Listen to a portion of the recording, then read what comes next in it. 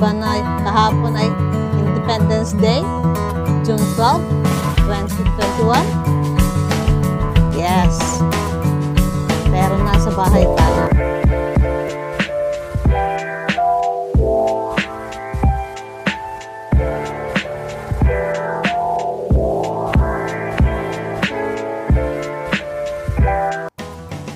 I have here questions and answers regarding the Philippine Independence Day.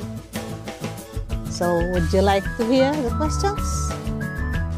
Number 1 question: why do we celebrate Philippine Independence Day on June 12?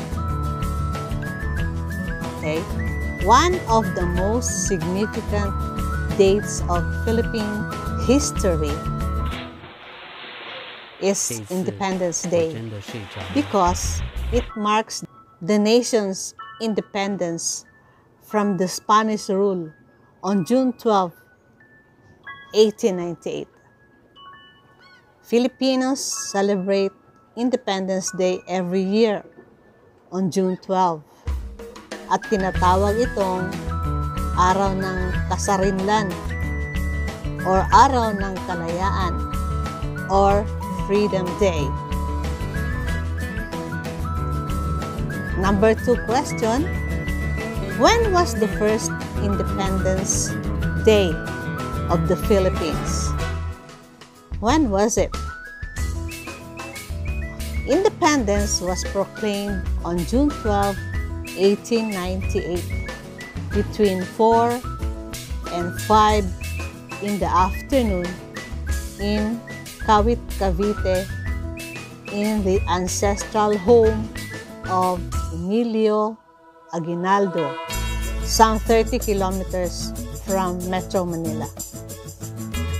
Number 3 question: what were the main reasons behind the Declaration of Independence in the Philippines? With a government in operation, Aguinaldo thought that it was necessary to declare the independence of the Philippines. He believed that such a move would inspire the people to fight more eagerly against the Spaniards and at the same time lead the foreign countries to recognize the independence of our country. Number 4 question. Number 4 question: who proclaimed the Philippine independence? As I have said, it was Emilio Aguinaldo. During the Spanish-American War, Filipino rebels led by Emilio Aguinaldo proclaimed the independence of the Philippines after 300 years of Spanish rule. By mid-August, Filipino rebels and U.S. troops had ousted the Spaniards or the Spanish, but Aguinaldo's hopes for independence were dashed when the U.S. or the United States formally annexed the Philippines as part of its treaty with Spain. Number 5 question: what is an independence, by the way? Independence is a condition of a person, a nation, country, or state in which its residents and population on some portion thereof exercise self-government, usually sovereignty over its territory. The opposite of independence is a status of a dependent territory. Number 6 question: is the Philippines a U.S. territory? Maybe before. Others, such as the Philippines, the Federated States of Micronesia, the Marshall Islands of Palau, later became independent. So later. So naging dependent pala. Many organized incorporated territories of the United States existed from 1789 to 1959. Number 7 question. How did Philippines gain independence? The answer is, that same month, the U.S. and Spain began their peace negotiations in Paris. The Treaty of Paris was signed on December 10, 1898. And by the treaty, Cuba gained its independence and Spain ceded the Philippines, Guam, and Puerto Rico to the United States for a sum of $20 million. Imagine, parang binili tayo, or anong term doon?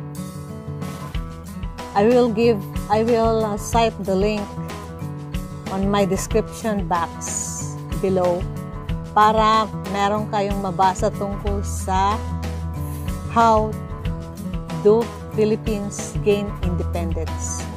You can read more through this link.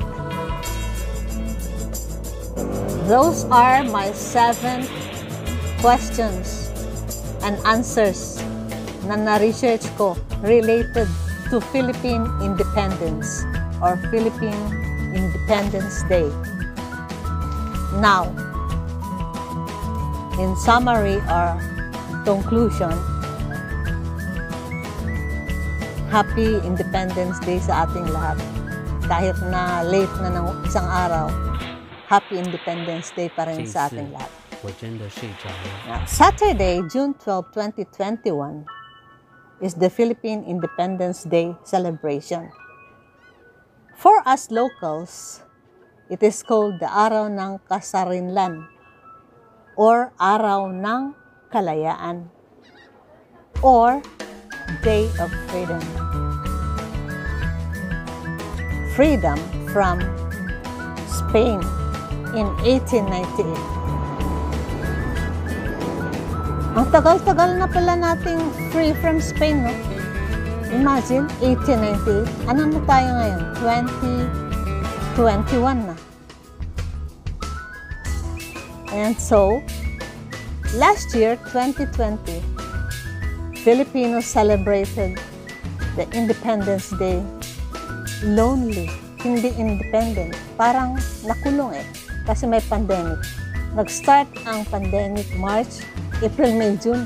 June tayo na nag-celebrate ng Independence Day pero online lang, nasa bahay. Paano ngayon 2021? Ganun din, di ba? Nasa bahay pa rin. Lalo na dito sa Davao City.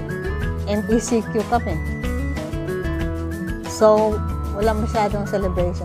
Okay doon sa Manila. Si President Duterte pumunta ng Malolos pero hindi niya pinaalam sa media na doon siya pupunta for security reason.